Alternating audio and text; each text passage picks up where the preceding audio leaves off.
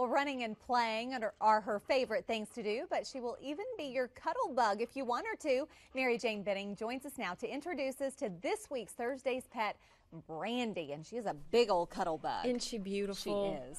Brandi is a 2-year-old Chesapeake Bay Retriever mix. Now she's going to lay down. Well, and let me tell you about Brandi. She's a lucky dog for 2 reasons. Number one, this is the bad.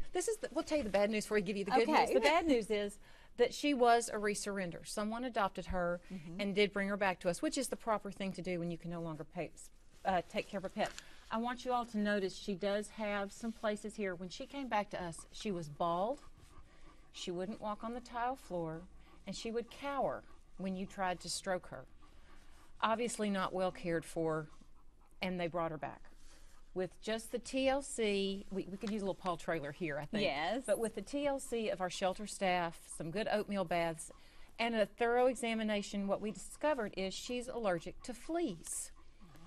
Easy problem to fix. Right. Once a month you put the flea stuff on her, no fleas, no allergies. So, but this is why she's a lucky dog. First of all, she had our shelter staff to nurse her back to health and get her back to her sweet, sweet self.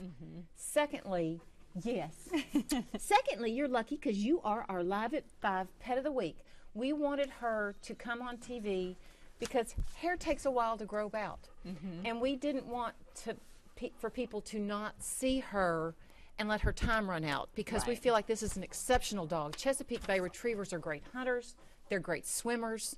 They'll fetch anything you throw. They're great sporting dogs. And they're loyal. Very loyal.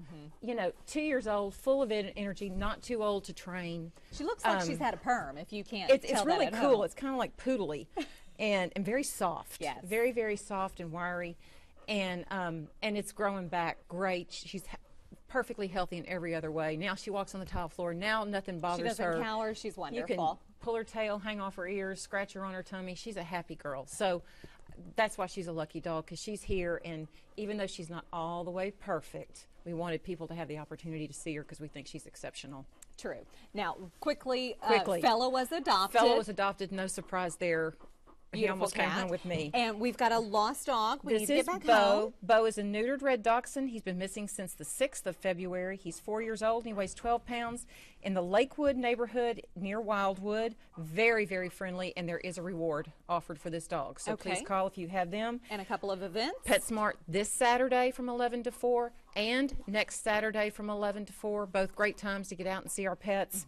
And we also have next Saturday, February 23rd, from 9 to 5 at the Civic Center is that Wildcatters Cat Show, benefiting the Humane Society and the Beaumont Animal Services. Please bring food. Let's see what they want. Food, cat food, kitten food, new toys, and cat beds to donate, and they will split them up between our 2 organizations. Of course, cash donations are always welcome, and I hear those cat shows are just a ball. I mean, all cats are beautiful, whether they're purebred or not, and there are categories for both. So come out and see it, and as always, we need food because we're feeding our babies. That's right, Mary Jane. Thanks, and hopefully we'll have good news on Brandi next week. Thank you. I hope so too. And we'll be right back with more Live at 5 after this.